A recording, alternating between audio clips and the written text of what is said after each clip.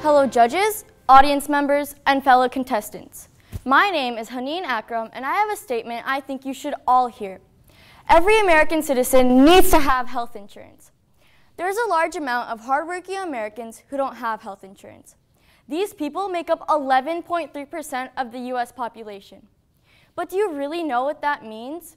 It means there are 44 million people in the US who don't have health insurance, plus 38 million people who have insufficient health care. This adds up to 82 million people in the US who either have insufficient health care or don't have health care at all. But why is it so important for these millions and millions of Americans to be covered by some type of health insurance? Well, first of all, it can be life-saving. A lot of people refrain from seeing the doctor because they don't have health insurance, which leads me to my next point. Many people are diagnosed with illnesses, but some are diagnosed too late. They don't see the doctor for a checkup and find out later about their illness and receive words from the doctor which might be, if we had known earlier, we would have been able to do something. Almost half of cancer patients are diagnosed too late, which lowers the chances of treatment being successful. But if all Americans have health insurance, they'll visit the doctor more often and unnecessary deaths will be prevented. This can also help our population grow, which could benefit the country. Secondly, the US doesn't provide universal coverage for its citizens. There are places without an economy as strong as ours and are still able to give their citizens universal coverage. For example, Switzerland spent half of what we spent, and Singapore only spent 1/5 of what we spent, and they've both given their people universal coverage. In 2015, the US ranked 12th on the Heritage Index of Economic Freedom. Each country is ranked based off a freedom score. They get this score by looking at things like rule of law, property rights, and more. It shows how much economic freedom a country gives to its citizens. Singapore ranked 2nd, while Switzerland ranked 5th. Our freedom score was a 76.2, while the top-ranking country, Hong Kong, had an 89.6. Out of the top 12 countries on the list, we were only one of two who don't provide universal coverage for our citizens. This only goes to show that having universal coverage can boost our freedom score and potentially rank us higher on the Heritage Index of Economic Freedom. Lastly, hardworking Americans don't get the health insurance they deserve. Many Americans work for hours, and some are barely able to pay their bills with the money they make. Our fellow citizens should be living stress-free lives, but instead are overwhelmed with bills, plus the fact that they don't have health insurance, which could be risking their lives. On top of their own health insurance and struggling to pay bills, some have to worry about their kids. Their children might not have health insurance either, which only causes more stress and takes more time from their busy day. These people contribute so much to our society and can't even have peace of mind, which is just one more reason all Americans need to have health insurance. But you may be wondering, how is this speech patriotic in any way? Well, one way patriotism can be defined is devotion to the welfare of one's fellow citizen, or in this case, citizens. The US should provide universal coverage so that the 44 million Americans without it are covered health-wise. It can prevent many deaths, rank us higher on the Heritage Index of Economic Freedom, and give all our amazing citizens what they deserve. Thank you.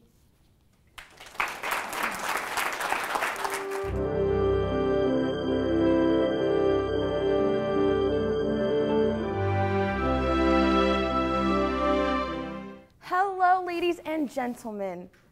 My name is Arzu Sabir, and I'm in 8th grade, and I'm here from Cheyenne Elementary School. Martin Luther King Jr.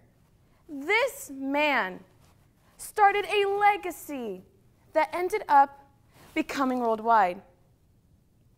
He made it possible for everyone to be at peace with one another. Martin inspires me to this day to accept others for who they are, not what they look like. He gave us equal rights and equal freedom. In my heart, a true patriot, a true American hero who lies there is Martin Luther King Jr. And now you're saying Arzu? What did Martin Luther King Jr. do that was so important? Well, he put a big end to segregation, a real big end. Martin Luther King Jr. was born on January 15, 1929, in Atlantic, Georgia. As he grew up in 1944, Martin Luther King Jr. graduated Booker T. Washington High School, married Creta Scott, and settled in Montgomery, Alabama. Let me begin with a quote by Martin Luther King Jr., also known as the I Have a Dream speech. I have a dream that one day little black boys and little black girls will join hands with little white boys and little white girls. As sister and brother, I have a dream today. Martin ventured his life trying to bring our freedom and justice that we all have today. You parents, you judges, you boys and girls are in this room together, in this room because of this man, Martin Luther King Jr. Through his many speeches, nonviolent boycotts, and peaceful marches, he led thousands of people, not just in America, but worldwide, to spread the message of freedom and equality. He believed that all men are created equal. And with just that one phrase, he banded thousands of people at the Lincoln Memorial in Washington, D.C., where he spoke those very words. I have a dream that one of this nation will rise up and live out the true meaning of this creed. We hold these truths to be self-evident that all men are created equal.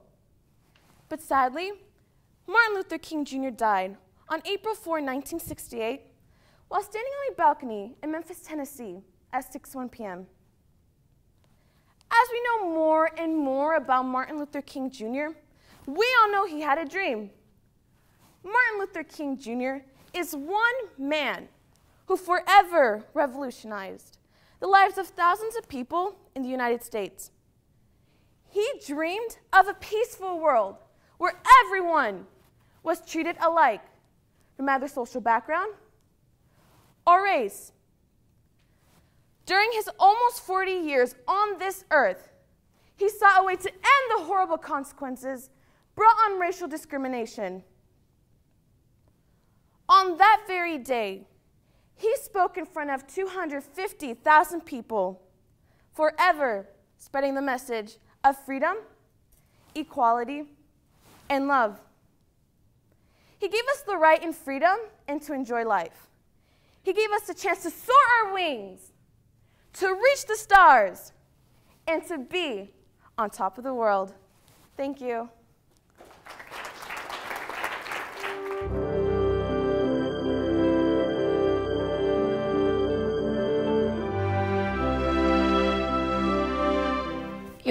You're a woman walking down the street. In the distance, you see a group of 4 black men. Your heart starts racing. Bum, bum, bum, bum. Your hands clench onto your purse. Why? This is because you are afraid that they were the typical racial stereotype. Good morning, judges, guests, and fellow contestants. Racial stereotypes are a big problem in America. Racial stereotypes are not only affected to black people, they are affected to Latinos, for example. All Mexicans are immigrants and sell cocaine, right? All Irish are drunks and all Asians are bad drivers. So why as human beings are we stereotypical? This is because our brains are designed to pick up patterns. If you see a black man harass a woman in a movie, you're going to pick up that pattern and believe this in real life. The more you know people, the more open-minded you're about them. The more you start noticing all blacks are not the same, all Asians are not the same, all Latinos are not the same. Even though this concept applies to many people, there are still a few rotten apples in the apple tree. These are no more stereotypes and now are racist. Let's take it way back. What is racism? To put racism in my own words, it's when you make a judgment about someone based on their skin color or race. Why did I put race in quotations? This is because it's not real. It is a social concept made up to divide human beings based on where they come from. But now we just seem to judge it more and more on skin color. Robert Sussman once said, racism is not born, it is taught, an ideology. This can be fixed by parents teaching their children to be more open at a young age. So how can we fix this? Racism is like a child afraid of the dark. If you push a child into a dark room, expecting it to fix its own problems, that's not going to work. First, you seek to understand why it is a problem, and then proceed to fix it. Racism is a big problem in America. The criminal justice system applies to this act of racism without even knowing it. Stop and frisk of NYPD, also known as Terry Stop, frisked 100,000 people a year for a 10-year period, from 2003 to 2013. This was targeted to Black Americans and Latinos in neighborhoods of poverty. So, how can we fix this again? Learn to be more open from everyone. Even if you're an adult, it doesn't matter. You could always be more open to new people. Don't close yourself captive, not being open, because this is a huge problem. This causes many bad things, such as racism. This is not the only problem in America, but at least we could fix it. Thank you.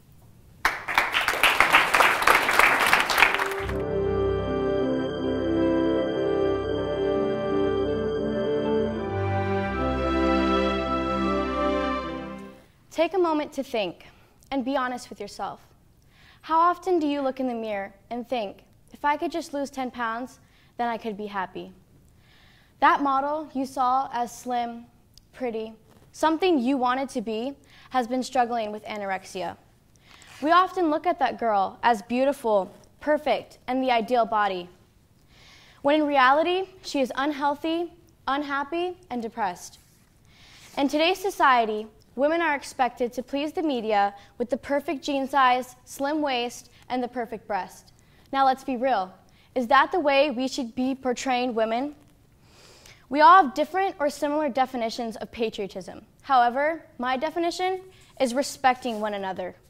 Respecting one another regardless of their background, race, religion, or gender. She's not skinny enough. She's too tall. Her hips are too wide. Does that sound like the words of respect? Does that sound like patriotism?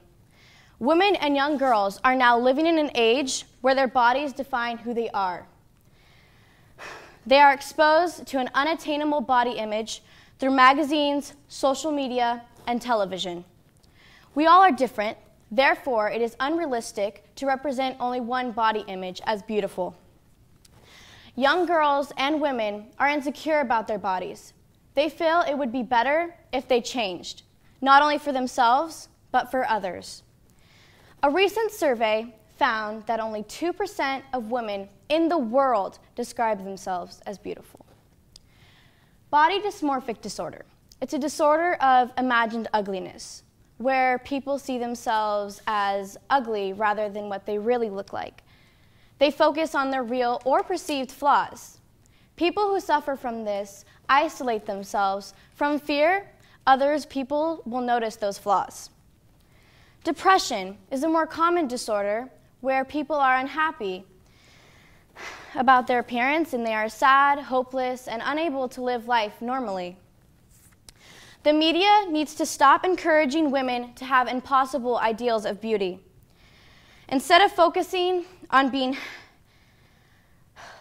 spending time obsessing over your outer self, focus on your education, hobbies, and socializing.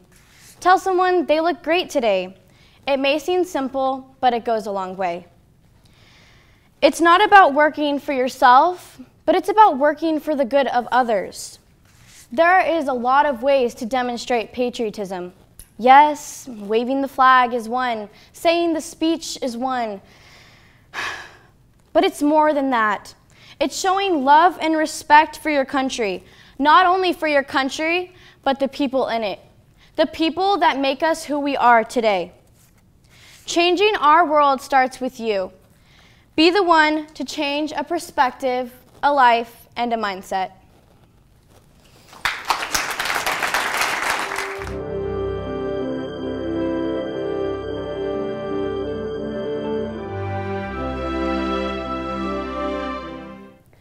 Every 4 years, when the time comes to elect a new president in November, 42% of people choose not to cast in their ballots. In doing so, they sacrifice an opportunity to share their views. They sacrifice a voice that has the power to change history. They think that voting means nothing, even though so many people fought for the right to vote. Voting is important and defines a true patriot. Voting gives you a voice you should take advantage of. Voting lets you share your views and opinions. It lets you be a part of our democracy. The government needs your vote.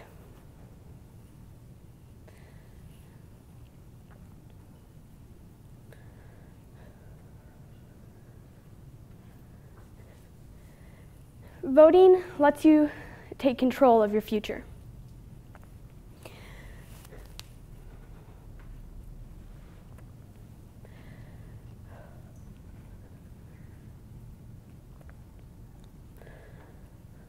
When you vote, you may find yourself more knowledgeable on the current events and the world around you when you vote.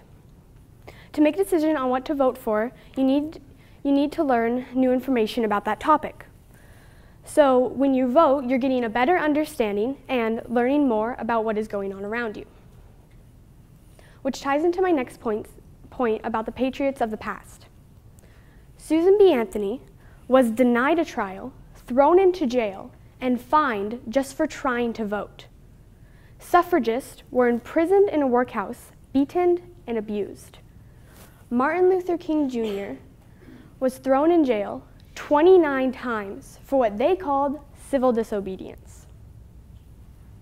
Throughout history, people fought for the right to vote. In 1848, the women's suffrage movement began, but it wasn't until 1920 the women's suffrage movement succeeded. They fought for 72 years just to vote. And it wasn't just them either. It wasn't until 1870 African American men got the right to vote. And in 1965, the Voting Rights Act was passed, which prohibited racial discrimination in voting. Voting meant a great deal to people, and many sacrifices were made. So it should mean a great deal to you. It may not seem like voting could change so much, but it does. And sure, we may not always get what we want when we vote, but that doesn't mean your vote is less important. It just means you have to work harder for what you believe in. And just like the patriots of the past, you can be a patriot of the future. So do what's important and vote.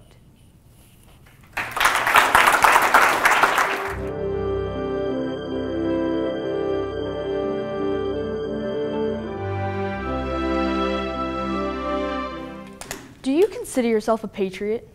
Would you serve your country like Mary Owens or Jenny Hodges, even though you weren't supposed to? Hello, my name is Peyton Brooks Cosby, and this is my patriotic speech. On April 12th of 1861, the Civil War was started, and women were forbidden from fighting in the war. But that didn't stop many of them. In fact, there was about 400 women who dressed up as men and fought. And there's an estimate of about 250 of those women being on the Confederate side. One example of these women is Mary Owens. Mary Owens was born in Wales, but immigrated to Pennsylvania. She married William Evans even though her parents disliked him. And during the time of the Civil War, Mary was a Union soldier, and with her regiment served in 3 battles. Her husband died by her side, and so to avenge him, she kept fighting. In each battle, Mary was wounded. In her 3rd battle, she was wounded in the chest. This led to her discovery.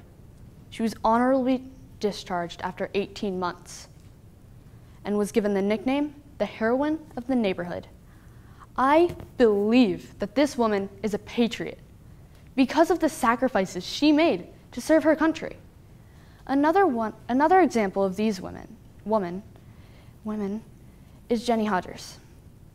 Jenny Hodges was born in December of 1843 in Ireland. In 1862, she lived in Illinois and enlisted in the 95th Illinois Infantry. Even though she was the shortest in her regiment, she was still considered one of the boys and a good soldier. Her regiment was a part of the Army of Tennessee and took part in 40 engagements, such as the Siege of Vicksburg and the Battle of Nashville. She served a full 3 years of enlistment before 1864 after losing 289 soldiers.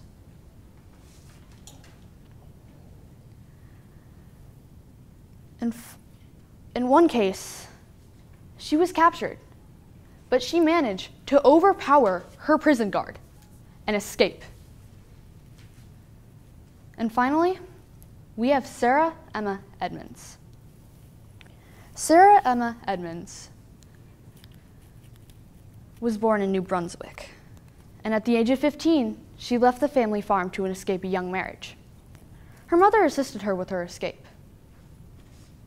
When Sarah got into the U.S., she became a Bible bookseller and publisher in Connecticut. She was inspired by many of the books she read, speaking of heroics and bravery.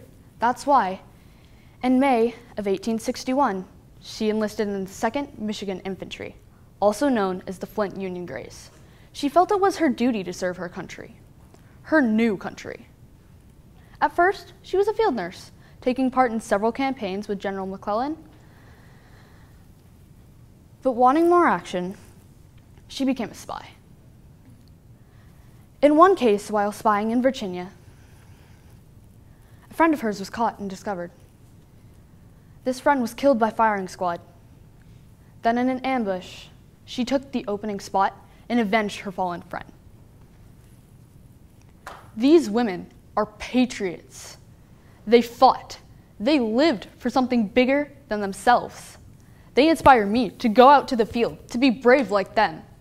That's why when I finish high school and college, I'm going to the Air Force to become a parajumper, which is kind of like the special ops for the Air Force. Why? Because I want to be a patriot too. Some will say that I can't do it, but because of these women, I know I can. And so again, I ask you, do you consider yourself to be a patriot? Thank you.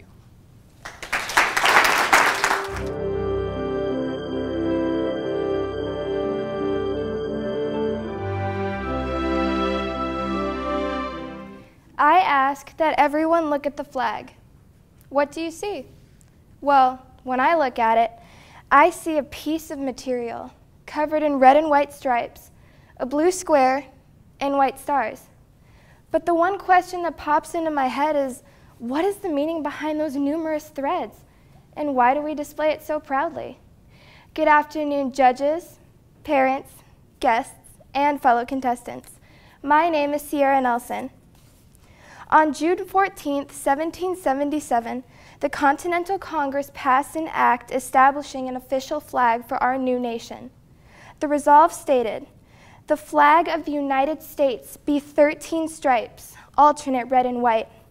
That the Union be 13 stars, white, in a field of blue, representing a new constellation." And so, our flag was born. Historians believe it was designed by New Jersey Congressman Francis Hopkinson and sewn by Philadelphia seamstress Betsy Ross. As America grew as a nation, the number of flags on our stars on our flag changed, but the story it represents didn't, and it never will. I believe this was best said by one of our senators, John Thune.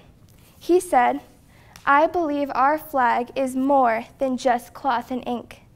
It is a universally recognized symbol that stands for liberty and freedom. It is the history of our nation, and it is marked by the blood of those who died defending it."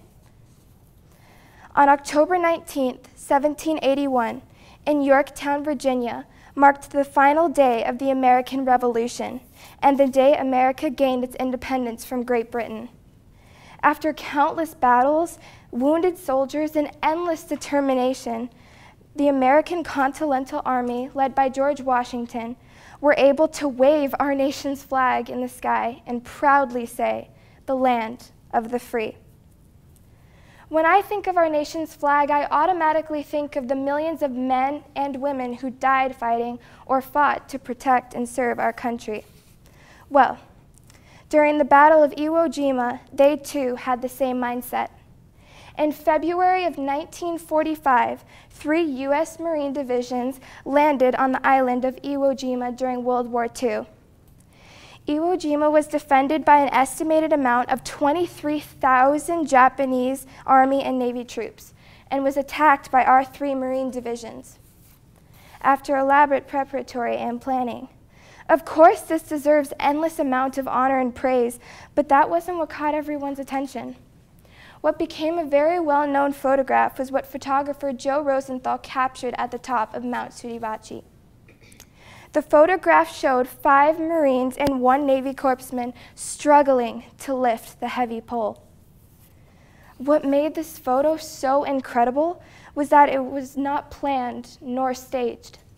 They were simply raising our flag to honor the fighting and the fallen. Our flag doesn't just represent the millions of people who serve to protect our country, but also the billions of people that make up our country. It represents the love, the pride, and the gratitude we share to display such a magnificent and beautiful piece of our nation.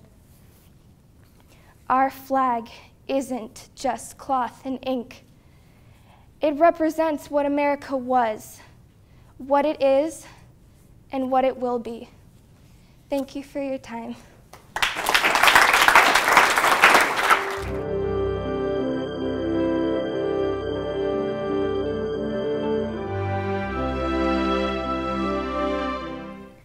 Many people don't know of where segregation and slavery originally came from. Hello, fellow judges, audience, and fellow contestants. I'm Aspen Wolf. One of the most well-known wars in our American history was the Civil War. Many people had challenges during those times, and slaves was a group of people that had those hard challenges. Abraham Lincoln, our 16th president, wrote the Emancipation Proclamation during this period. There has been a major change from 1619 when slavery started and today. A man named William Box Brown, a slave in Richmond who lived and worked on a tobacco plantation, once said in his book, The Narrative of the Life of Henry Box Brown, he was a very mean man in all of his ways, and he was very much disliked by the slaves. He used to whip them often in a shameful manner. One day, he took a slave by the name of Pinckney and made him take off his shirt, giving him 100 lashes to the bare back, all because he lacked 3 pounds of his task, which was only valued at 6 cents. The Emancipation Proclamation stopped these tragic events from happening on January 1st, 1863. One of our biggest documents, the Emancipation Proclamation, took effect in certain southern states. This was not against the border states because they had done nothing against the Union, so they had no reason to put this upon them.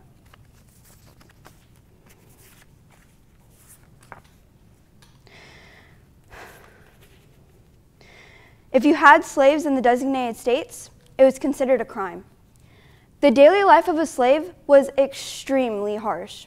If you were a slave that worked in the field, you had little amounts of food, poor living and working conditions, and the worst personal treatment, whether it was bathing, brushing your hair, or even just having good clothes.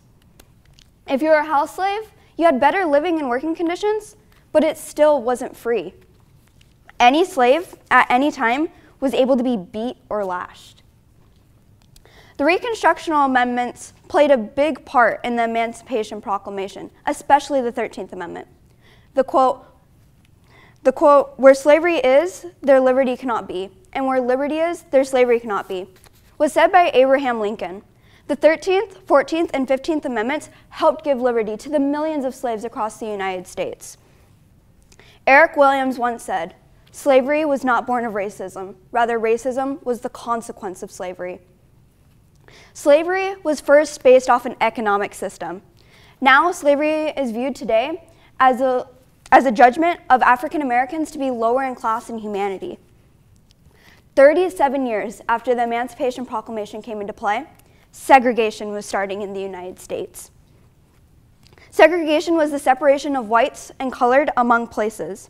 Martin Luther King Jr. helped put a stop to this. On August 28, 1963, he gave his famous speech named, "I Have a Dream." I have a dream that one day my 4 children will not be judged by the color of their skin, but by the content of their character. And to believe that this quote came true, for we do not have segregation today. Ezra Pound the poet once said, "A slave is one who waits for someone to come and free him." On September 22, 1862, Abraham Lincoln gave his famous speech and said, "I do order and declare that all persons held as slaves and said designated states and parts of states are henceforth shall be free." This is when he issued the Emancipation Proclamation and declared that all slaves would be free on January 1st, 1863. The Emancipation Proclamation is a very important document to the United States to this very day. It aimed the war in a different direction. Now is not only to preserve the Union, but to free the slaves. Today, slavery is abolished and viewed as a crime. As America has grown, we have become more and more diverse as people enter our free country. The progression of the country has come a very long way, but still has a long way to go. As I grow older, I am seeing racism grow within our country. On the news, I'm constantly reminded of the division between our people. I want to be the person to speak out against this and bring back what holds us together. We're all people that bleed the same. We can't look at the differences in our appearance, but how we are all humans that live on this earth. As Kofi Annan once said, we may have different religions, different languages, different colored skin, but we are all belong to one human race. We all share the same basic values. Thank you.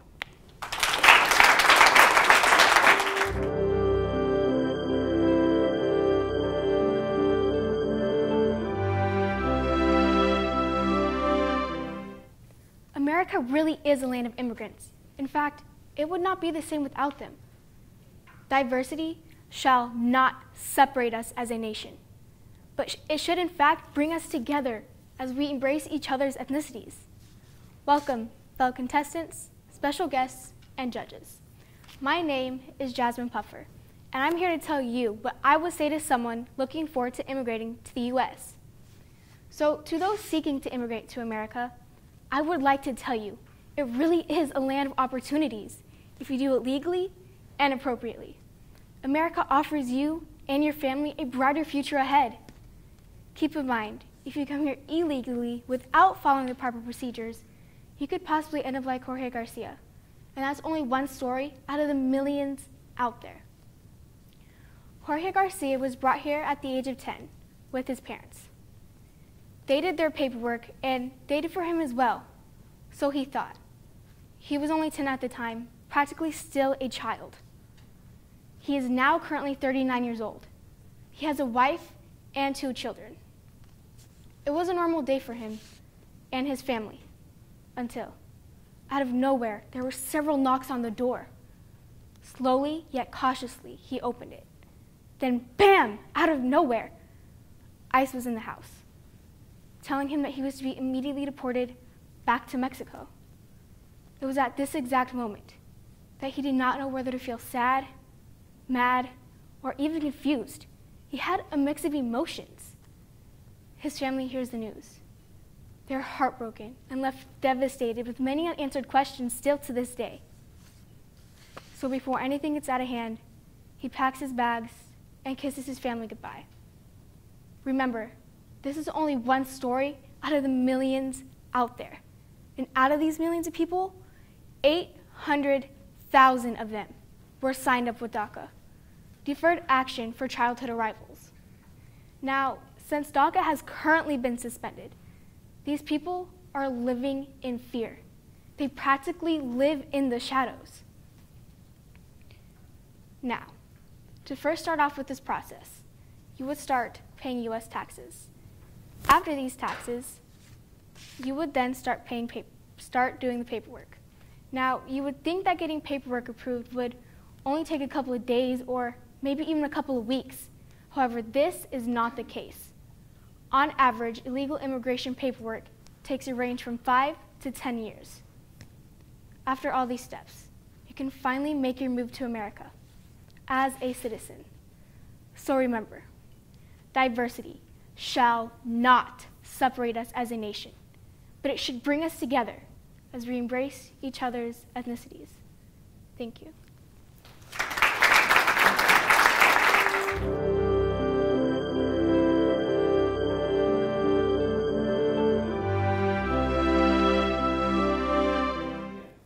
Good morning, judges, guests, and fellow contestants. Patriotism. What is it? Is it an action? A word? A concept? Maybe it's an emotion. Take a second. Think about it. What is it? Everyone have their answers? All right, well, patriotism, to me at least, is all of these things. An action, a word, a concept, and an emotion that together unites us as we honor and respect one another.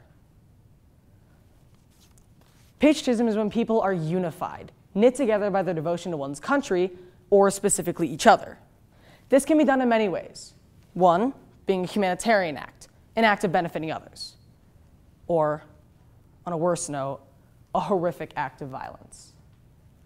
Either one is rooted in honor and respect for one's country and each other. A humanitarian act. The flooding in Texas in August and the flooding in September in Puerto Rico, us meeting the needs of those suffering from a natural disaster, joining out of concern and compassion for others. Food, clothing, and household items were sent from across the nation to those suffering from the natural disaster.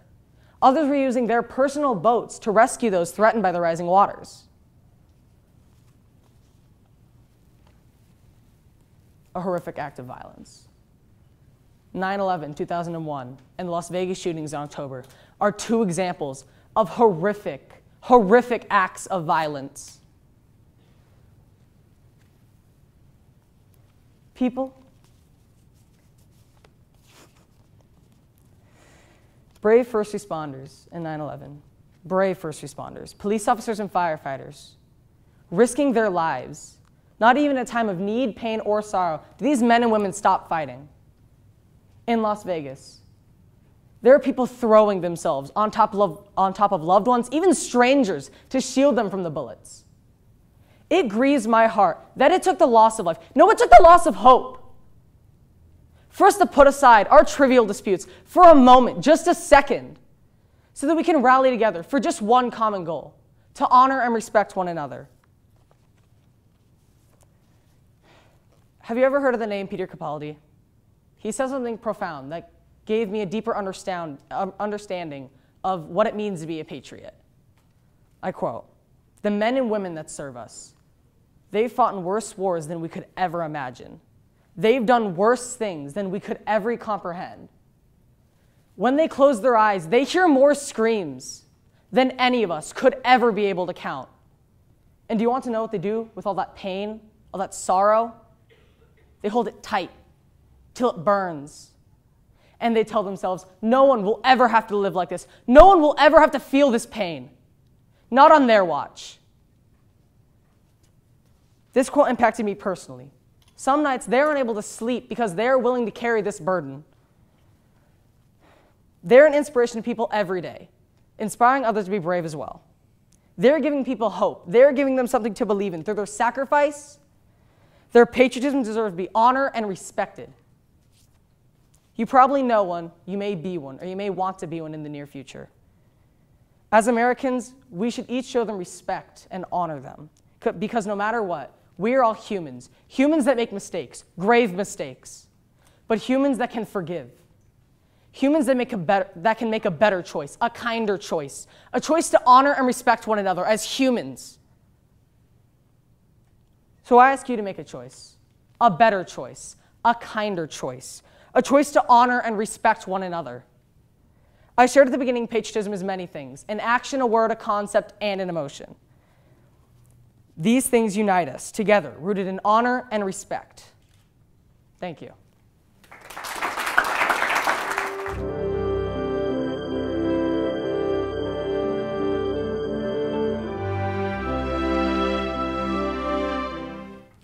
Good day, everyone.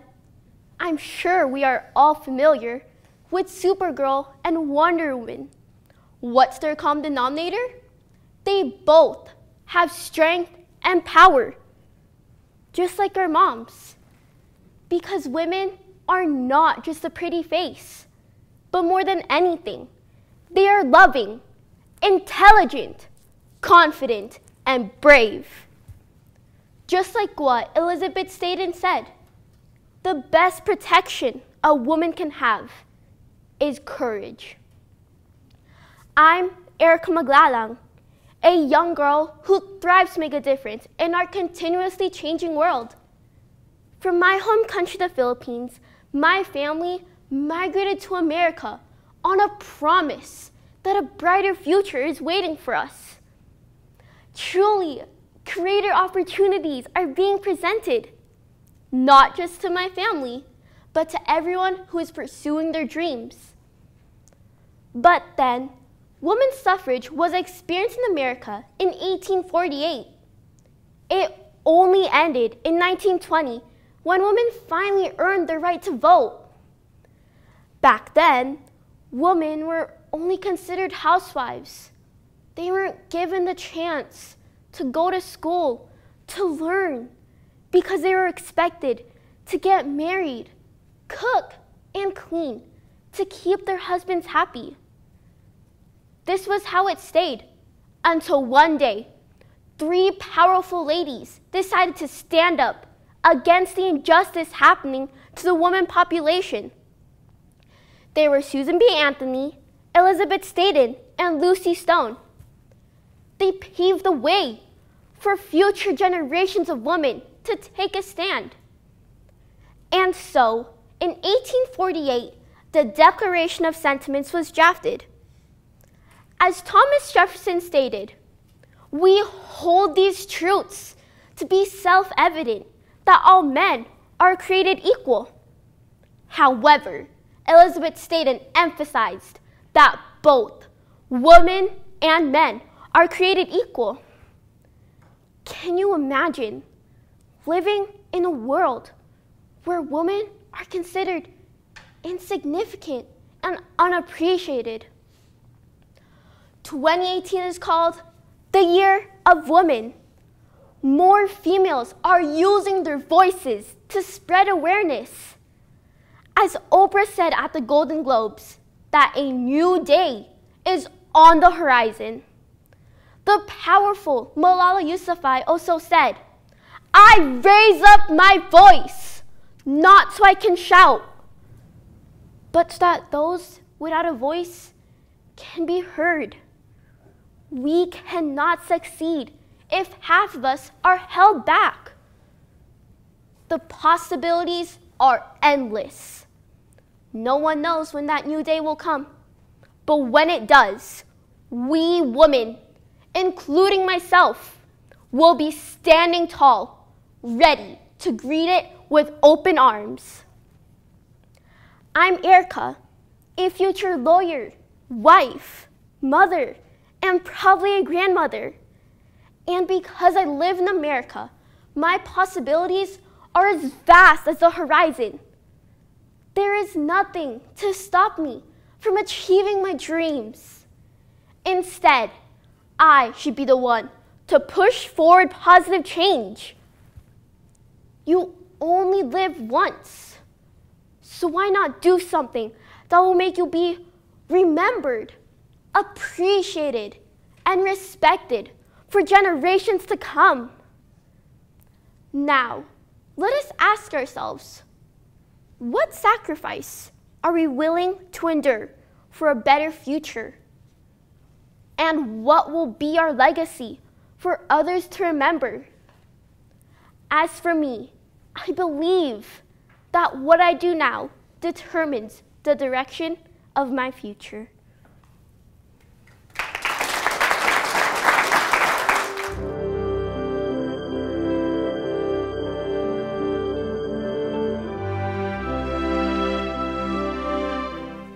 Good afternoon, parents, judges, and fellow contestants. My name is Eva Cherian, and today we will travel back to one of the most horrifying dates in all of American history, September 11th, 2001. Police sirens, buildings crumbling, people screaming. These were the sounds that filled the ears and terrorized the hearts of over 30,000 Americans on September 11, 2001. This horrendous date shook the foundations of America and stunned the rest of the world. Yet, among the anguished cries and heart-wrenching suffering, there are beacons of hope that were lights in the darkness for the distressed. Through the bravery, fortitude, and heroism of an equity officer, a singing veteran, and 4 passengers, America proved to the terrorists that even in desperate times, that we will rise up and protect our people at all costs, and we will not succumb to the terror that is inflicted upon our country. Wells Crowther, a 24-year-old equity officer, was on the 104th floor of the South Tower during the time of the attack. After making a phone call to his mother assuring that he was safe, Crowther ran all the way down to the 78th floor to save people. To the people covered in rubble and blinded by smoke, he was known as the man in the red bandana, due to the bandana covering his face, preventing him from inhaling smoke. While saving over a dozen people in the sky lobby on the 78th floor of the South Tower, Crowther was calm and collected while encouraging people to stand and follow him to safety. Unfortunately, he lost his life, but through his heroic actions, Crowther brought hope to the dozen people he saved and inspired many others to do the same. Even though he lost his life, he died a hero. Meanwhile, in the South Tower, Rick Rescorla, a Vietnam War veteran, was working as the head of corporate security under Morgan Stanley. When the plane hit the North Tower, port security ordered Rescorla to keep his men working at their desks. But Rescorla knew the severity of the situation and issued an immediate evacuation. And after years of evacuation drills, Rescorla and his employees were prepared, and over 2,700 people escaped before the plane hit their tower. All the while, Rescorla sang "God Bless America" and "Men of Harlech" to reassure and calm people. Yet in the end, he did not make it out alive either, and his body was never found. However, through the simple action of just singing, he was able to keep the people from panicking, thus saving the lives of over 2,500 civilians. The last group of heroes were 4 strangers that kept Flight 93 from crashing into the Capitol and endangering the lives of many citizens. After the crash of the towers, 4 al-Qaeda terrorists hijacked the plane and killed the pilot. While the mortified passengers said their final goodbyes to their loved ones over the phone, Mark Bingham, Tom Burnett, Jeremy Glick, and Todd Beamer huddled together and made a plan to overthrow the terrorists. Soon enough, the passengers joined in on the plan, and as they were fighting off the terrorists, the plane veered off course and crashed in Shanksville, Pennsylvania, killing all 44 passengers aboard.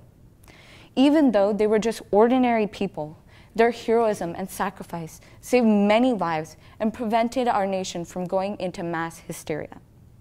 Just like the equity officer that pushed through smoke and rubble to save people, Rescorla, who sang to calm the panicked people, and a group of strangers who came together and saved our nation from crippling.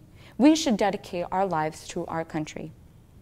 Patriotism isn't just saying the Pledge of Allegiance and serving jury duty. Patriotism is when you're willing to risk your life to save the country that blessed you with all that you have. Patriotism is when you put your hand on your heart and say with all your mind, "I love my country." September 11th was a day of sadness and despair, but it gave many people the chance to really show how much they love their country. Through all the blood, tears, and mourning, there was a light in the darkness, hope in a place full of despair, and courage in a place of terror. Thank you.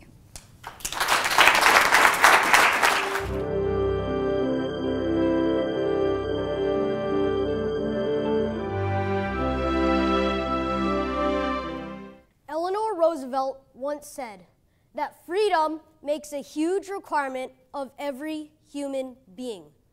With freedom comes responsibility. For the person who is unwilling to grow up, the person who does not want to carry his own weight, this is a frightening prospect. Everybody, look to your left. Now look to your right. We are the future of the United States of America, and together, we can make a huge difference in the world. Good afternoon, judges, guests, and fellow contestants. My name is Frank Beard. What does every citizen in America need to do? Every citizen in America must work towards unity because the division that currently exists has led to many problems. Some of the issues we are having with other countries include war, trade disagreements, racial injustice, and just outright broken relationships. There is a battle within our borders, such as Democrats and Republicans not working as a team in Congress and everyday citizens getting violent and intolerant while debating with each other. There are people kneeling during our national anthem, violent protests occurring, unnecessary gun violence, and other actions taking place to try and divide our nation more and more. Every citizen in America needs to learn to work together regardless of one's religious affiliations, skin color, gender, personality, or any other God-given human aspects of a person. We cannot have preconceived judgments or profiling based on a person's education level, background, or anything else. It is okay to have disagreements. However, we must unite to come up with diplomatic solutions for our problems. Most people in America ask, what will our country do for us? But as John F. Kennedy once said, ask not what your country can do for you, but ask what you can do for your country. You can work hard to be a part of the unity solution and not the divider. Division leads to internal war, drug problems, broken families, bullying, violence, and ruined communities. It leads to a negative environment and encourages violence of many types and causes our neighborhoods to be unsafe or, at a minimum, unfriendly. This discredits our country, which is well respected by the whole world, or at least it used to be. The direction we are currently going is not leading to a good place, but with you and me, us together, we can change course. Many people have immigrated to our great country in pursuit of life, liberty, and happiness. I too have roots from many different parts of the world, mainly the Philippines, Russia, Germany, Ireland, and I'm even a registered Native American Indian and was born in Italy. Many of you also have roots from many different parts of the world, and that is what makes our country diverse and magnificent. This is the land of the American dream, which is slowly fading away. I challenge each and every citizen of America to stand up for what you believe in, for the improvement of our nation, but do it in a peaceful and friendly way.